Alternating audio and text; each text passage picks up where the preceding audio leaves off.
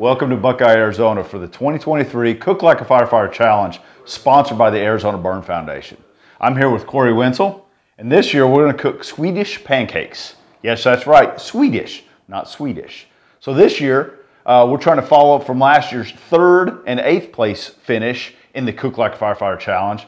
Maybe we can combine our efforts and pull off a victory this year. Corey, of course, finished 3rd last year to my barbecue delight that he got out in front of me. So this year, we're coming on strong. But most importantly, I know what happens when a chief arrives on scene. There's complete chaos. So same in the kitchen, when a chief arrives on scene, I don't want to create chaos. So I'm going to turn it over to Corey to do the cooking portion. Last year, we had a bet against Chief Rhodes and myself. Whoever won, the loser had to pay $100 towards the Arizona Burn Foundation. This year, he didn't want to lose again, so we're on the same team. However, there's still a bet. The bet this year is if we raise $5,000, Chief Rhodes is going to grow a mustache. So I need you guys to help me gain $5,000 so Chief Rhodes can get a mustache. All right, let's start cooking. I'm not sure all about this, Corey. I think the rules are changing here. We're on the same team. But if we don't raise $5,000, we get to shave off some of this luscious facial hair that you have going. Absolutely. We'll shave off my mustache if we don't raise $5,000. I appreciate the challenge, and I'm scared of the challenge. Thank you. Sounds good. These are the few items that you're going to need for the Swedish pancakes. We'll get started right now. This is going to be 1 teaspoon of salt we're going to put in here. We're going to do 4 tablespoons of powdered sugar. All right, 2 cups flour, 1.5 cups of milk, 1/2 cup of oil.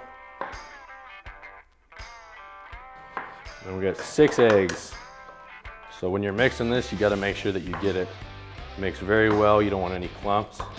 And you want it really, really runny so you can get a really, really thin Swedish pancake. So if you need to add more milk, you can.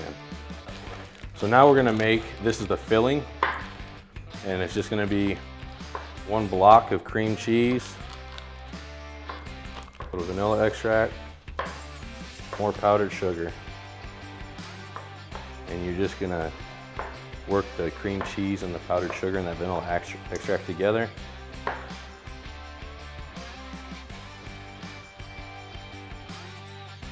And then so you're just gonna watch it, and just like a normal pancake, you'll wait until you start seeing a little bit of bubbles, and then the top will start to dry off. And that's when you'll flip it. You don't wanna overcook it because then it doesn't roll very well. So you want it cooked lightly.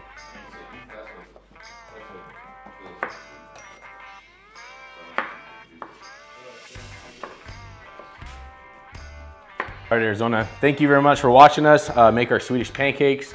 Please go out and vote. The money goes towards the Arizona Burn Foundation, which is a great program in Arizona to help people with smoke detectors, hearing impaired, to make sure they have the right smoke detectors in their house. Go out and vote. Please help me raise $5,000 so I can get a mustache on my chief, and then I don't have to shave mine. Thank you all. Thank you all, and good work, Corey. Thank you. Thanks, Chief. I believe that. How is it? Really good.